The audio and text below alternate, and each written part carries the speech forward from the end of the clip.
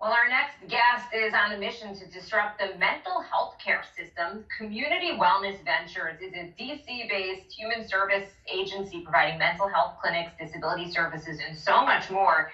And joining us now is Charlene Haling-Williams, the president and co-founder of Community Wellness Ventures. So great to have you on this morning. What was the inspiration behind starting this business, and how has it had to adapt during the pandemic? Good morning. The inspiration is really our community and the pervasive needs that have just begun to sort of enter the mainstream in terms of discussion around systemic oppression, but they've been ever present. And so our shared commitment as president and CEO and partners, my partner, Dr. Rod Williams, and I have long had a shared commitment for improving the conditions of our community and providing services that work in a high quality fashion. How critical has a PPP loan been to your business during these really unprecedented times? So as you asked, how have we sort of had to pivot? And that's the key word, I think, for everyone in 2020 is pivoting.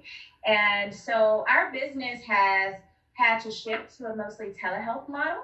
And we're grateful as healthcare professionals to be able to provide many of our services via platforms such as this.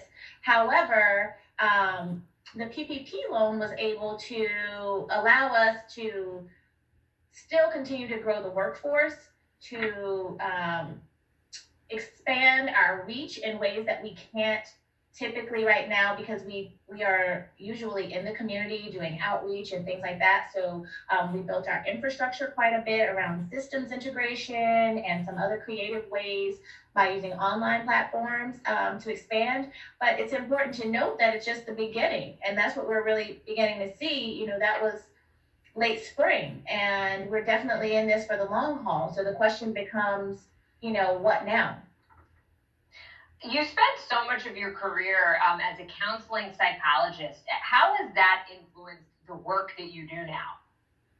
I'll always be a counseling psychologist. It's really who I am and what I believe. And that's illustrated by, you know, the fact that psychologists really take care to benefit the lives of the people we're privileged to serve, and most importantly, do no harm. And once again, in the current social context, if we could all adopt that model of simply being a benefit to those whom we encounter, and most importantly, not do any harm to them, right?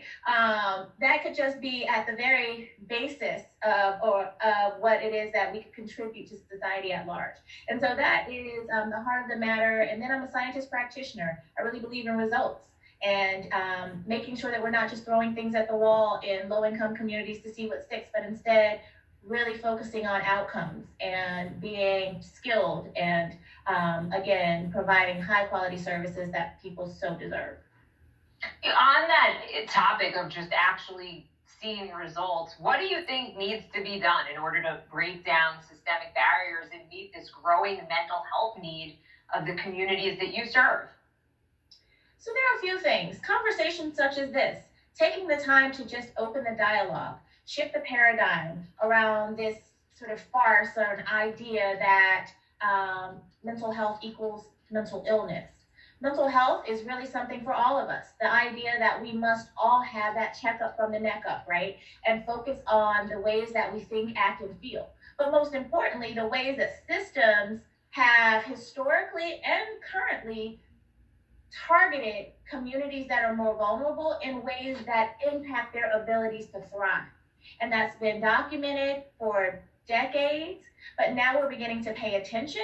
And so expanding the conversation and then putting some real meat on the bones in terms of strategies and engaging partners such as Community Wellness Ventures and many others who have done this work well, but having us at the table when we're trying to enact policy changes, distribute funds and resources to communities, really understanding that a central piece of us moving this country forward and advancing the conversation has to be centered around behavioral health and wellness.